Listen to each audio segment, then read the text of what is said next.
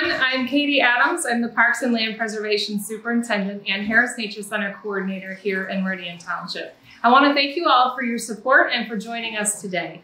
This Paint Your Poison fundraiser, where we are going to be painting Tycho the turtle, has been brought to us by many wonderful partnerships, including the Harris Nature Center, Paint Your Poison, Meridian Township, and of course the organization that spearheaded the entire event, the Harris Nature Center Foundation. Before we get started today, I would love to introduce you to Tycho the turtle. The Harris Nature Center opened in 1997, and Tycho the eastern box turtle came to us in April of 1998. He was our first permanent animal here at the Harris Nature Center, and he continues to be the first animal that you see when you walk inside the building.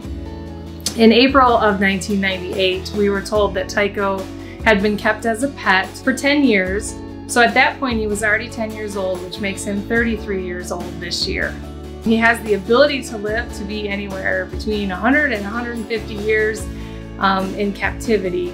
It's a little harder for eastern box turtles to live that long out in the wild. Their average life would be only about 40, and Tycho would be near the end of his life. But he will stay with us for the rest of his life here at the Nature Center because he has never known what it's like to be in the wild, and he doesn't really know how to survive out there.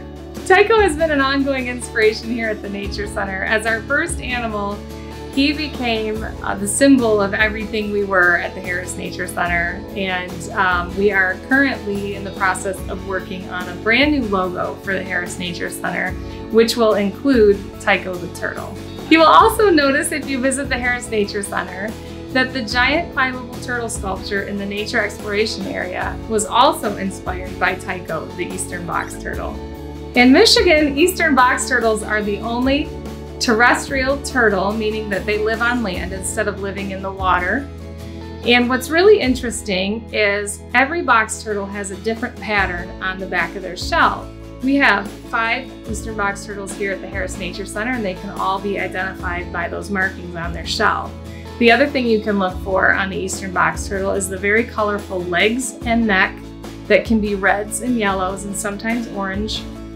And also the red eyes on Tycho indicate that he is a male. So this painting will be very exciting. You're going to accent a lot of those really fun colors, and we really hope you enjoy painting Tycho the turtle.